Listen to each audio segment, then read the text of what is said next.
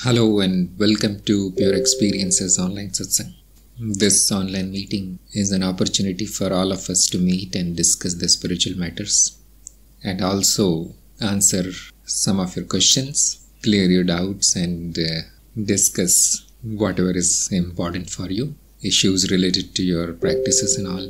And we also discuss the activities of the program here. So if anybody has any question, most welcome to write it down, or they can say it if they want to say it.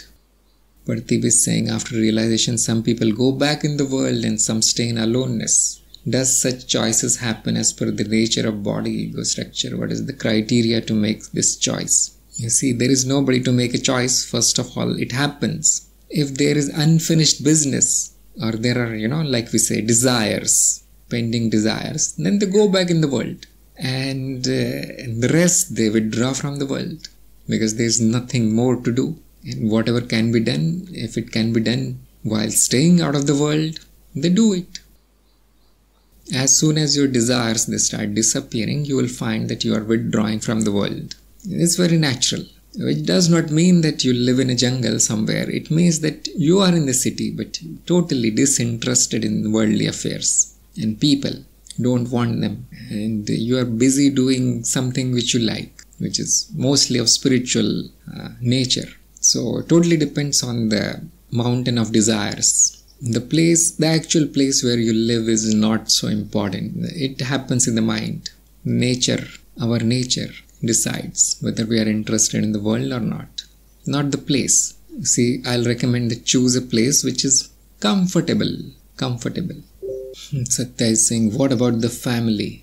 We give home remedies to family member. Yes, no problem. You can do whatever it takes to cure the disease. If it does not go up, no issues then. You see, you need to then go through it, and you are suffering your own karmic baggage there. So no problem. But you keep trying to remedy it. And if it does not go away and you are a spiritual practitioner, go to your guru. Probably the guru will find out the real cause, that you need to forgive this and that person, and that is why there are so many people who are looking for the past life experiences. Let me find out what happened with me because I have this disease, or I have this relationship problem or something. They want to know. But it is possible to fix it without knowing too much about your past. So we keep trying. We try to fix the karmic issues also. There's no harm in that. If it is done nicely, if it is resolved, untangled, no problem. What is the problem? That do not make it more tangled. Do not make it more complicated using these same practices, you see. Mary is asking how desires can disappear naturally. However, desires are the force of life. Just like I say most of the time, you see, there are three ways to handle the desires. You fulfill them, you suppress them, or you become aware of them. Let them come and go. Desires are always fulfilled naturally only. There is no artificial way to fulfill them, you see. If the desire is there and the means to satisfy the desire are there, and then it simply happens, and then we say, okay, the desire was fulfilled naturally. What happens is the ego is not satisfied with this natural mechanism. Whatever appears in the mind, it must fulfill that, and that makes its life hell. That runs after it. No, we cannot do that.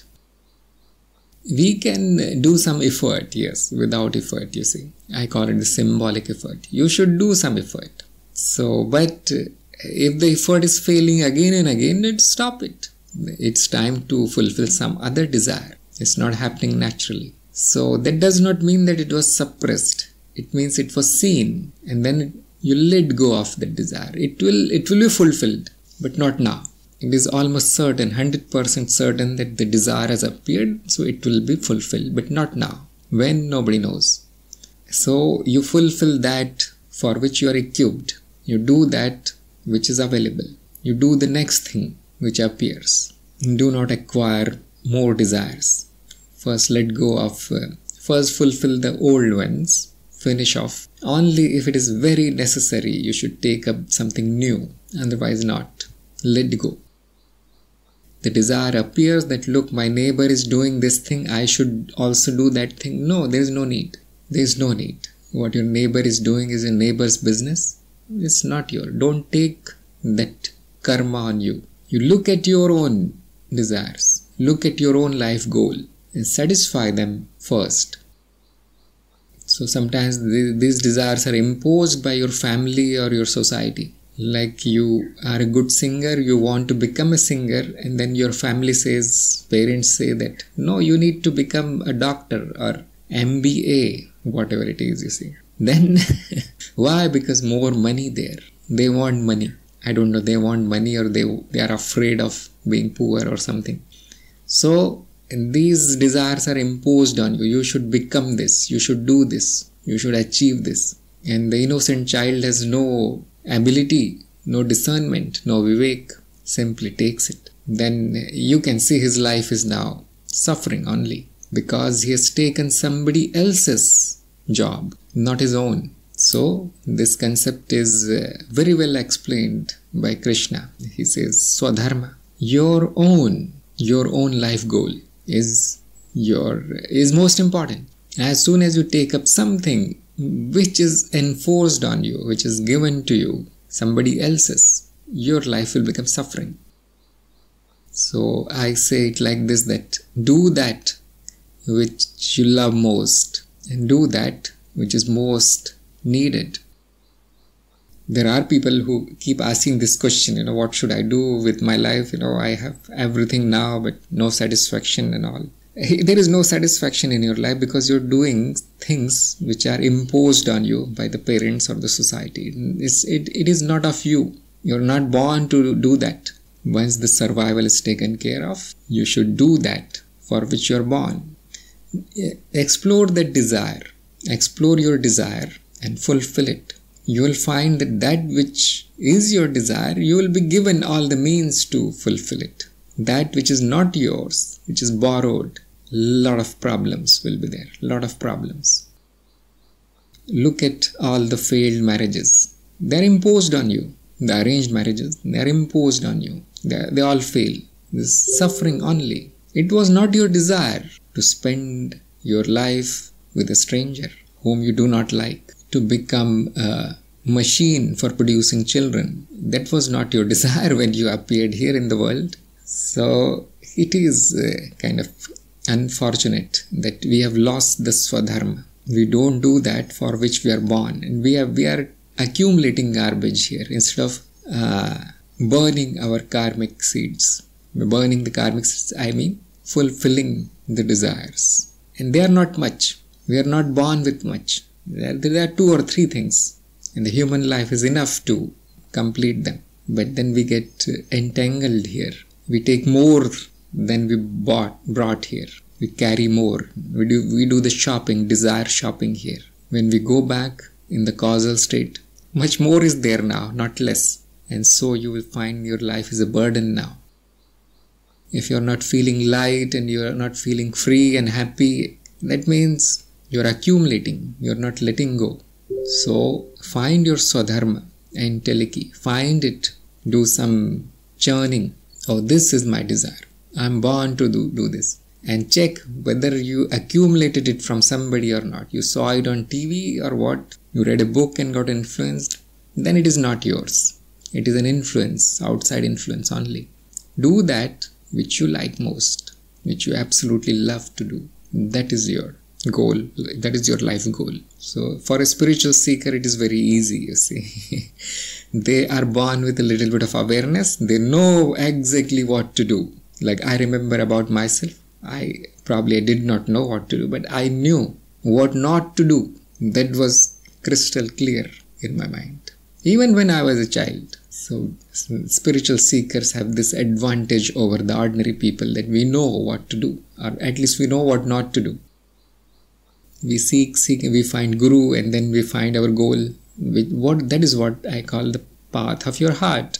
And for a spiritual seeker, it is the spiritual path. How do you know that you are on the right path? Your freedom and happiness will go on increasing. If what is increasing is your bondage and suffering, no.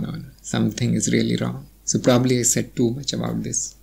Amit is saying, why I realize people often anecdotally at least appear to suffer physically towards the end of their lives. Evolutionary speaking, they are at the epitome of their ascent. So they should have few karmic debts pending. And he has given some example. So yes, you see, you are in a human body. What is the reason? There is some issue there. There is something which you must return. So diseases, they are your ticket out of the human world. You see, whatever you call the terminal diseases which kill. You see, I'm not talking about the cold and cough and a little bit of fever here. No. Or the accident, breaking of bones or cuts and injuries. No. I'm not saying they are because they are the tickets. No. The terminal things which happen in the old age when you have lived your life completely. They are our tickets out of the world, out of the sansar. So it will happen to every human body. Why there is sometimes it is horrible? Because they hold on to the body. They hold on to the body. I know ordinary people, they hold on to the body. They don't want to let go of it. Keep treating it. Even if they know that I'm going to die, okay, 6 more months, I'm going to spend 6 millions, to get that 6 months. Useless. And now it is kind of surprising that even these great masters, they are holding on to the body. And I think the only reason is that they want to serve more. Like they can drop the body today also. But they keep going in spite of the disease that has appeared in the body. The disease is nothing. It's natural, decay of the body. Old age is a disease itself, they say. But the body is breaking down. So it will cause problems. So at that point, they can let go of it. Okay, they will say that the body is, kind of expiry date. It has crossed the expiry date. So, but they keep going. Why? Because they say that, okay, I live for 5 years, I can serve 500 more people. I can enlighten 500 more. And they keep going till it becomes so much that they cannot work. Probably that is the reason. Because I know I will never do that. It's not worth. But these people are saintly people. And sometimes they have the order from the above. Like if I get an order from the above, no, you cannot go now. No, sir, this body is a problem. And they will say, okay, we'll fix the body, but you stay there. Then at some point they will say, no, we cannot fix the body now, but you stay there for 2 more years. And, it is sometimes like a mission to stay here. Sometimes it's a mission to come back here. That is what I call the bodhisattva tendencies. So we can explain these things like this. Or it can be in a completely the opposite. That whomever you thought is a very realized master has some ignorance there, has some attachment. Or the old age has taken away the awareness because it was cultivated in an artificial way. It was forced through the practices. Now the pranic energy has moved and they are back in total darkness. Now they're clinging to the body. It can happen. It can happen on any path. That can happen on the path of knowledge also. That is why I don't give you any instruments to keep up the awareness. The only instrument that you have is your own mind. That's what I say. Keep up the awareness and these things will never happen.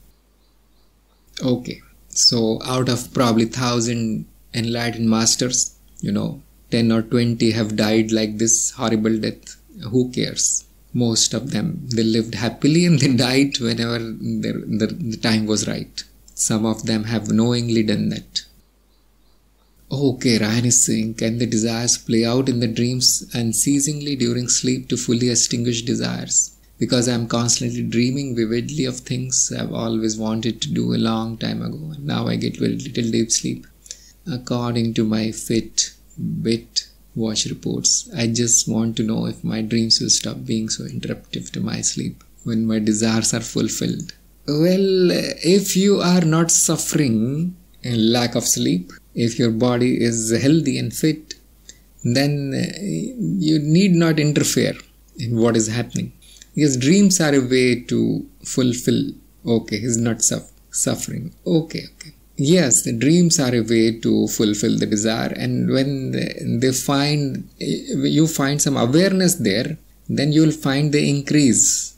The dreams are more probably. Some people have opposite effect. The dreams reduce, but if there are desires, then yes, the mind finds a way to express them, keeps expressing them. So if you do it with full awareness in the dream, probably it will go away. Probably it will be extinguished. And don't worry, it's not going to stay forever. It's a phase. It will come and go. So the only time you need to worry is that your health is going down because all the time you are doing something instead of sleeping. You see, dream means you are sleeping, isn't it? Dream means that the body is in a state of rest. If you are woken up too much during dreaming, what has happened is you have a problem with letting go. Your mind is alarmed every time you become aware in the dream. Your mind is alarmed. Oh, what is happening? What is happening? And breaks the sleep. Now, if that is happening, then there is a solution for that. Let go. Reprogram your mind that, oh, everything is okay here. There's no need to be alarmed here in the dream. I got up in the dream. Now I need to get up. I need to get out of this dream world. Don't do that. Accept the dream world. Engage in that. Forget the body here. It's peaceful, it's sleeping. Don't interrupt the sleep. Probably there is a little bit of anxiety. Probably it is very new experience for you. So it's an alarming situation for the mind. And it looks like I'm not sleeping. It looks like light sleep. But and if it extends your sleeping time by 1 or 2 hours, no problem, you see, no problem. The mind adapts to the new situation and then it will become normal. So that is my suggestion for Ryan, that let go, become normal, accept the dream state. It's happening again, you say. And the wish fulfillment, the desire fulfillment will continue in the dream. That is what is happening anyway. Now it will happen in complete awareness. So if you find that your desires are decreasing in the waking state, that means it is working. If you find that no, all the desires are as strong as they are in the waking state, then you should inform me. Ryan is saying, I am becoming more and more aware each night because the memory bridge is getting stronger. Yes, hopefully that is a good thing for you. And this is the, yes, it is just new. It is the fruit of your practices, you see. Probably you are doing the practices in the stage number 4.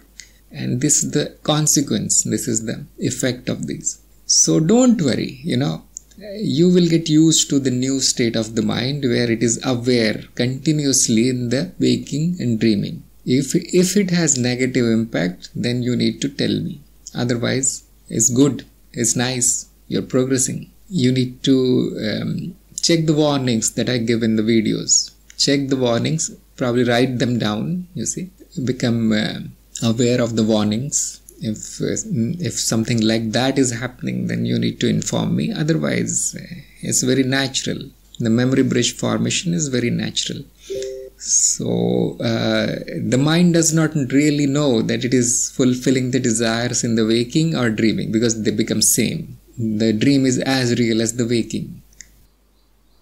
So, you should see a decrease in the number of desires, which means there will be more peace, more happiness, more bliss, nothing to do in the waking state, you see. And then I recommend that if you find that I am not able to get a lot of sleep, the mind is going to complain, although it is sleeping, you see. Although the body sleeps nicely, because it's not like the old sleep is going to say, no, there is no sleep. And you try sleeping in the daytime. Take out 1 or 2 hours in the daytime, sleep in the daytime. After your lunch or something, where in the downtime, where you don't want to work, sleep for a while. That is the solution. So Ryan is saying, it's funny because 2 months ago I was wanting this to happen very much. Now it's happening without me being aware. Very good, very good. I'll suggest that you keep going. Do not stop.